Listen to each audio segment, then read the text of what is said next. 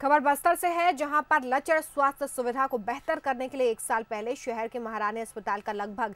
7 करोड़ रुपए की लागत से नवीनीकरण का काम किया गया था। 7 महीने पहले प्रदेश के मुख्यमंत्री ने इसका लोकार्पण किया था, लेकिन साल भर में ही अस्पताल की हालत देखने के लिए ये तस्वीरें आपको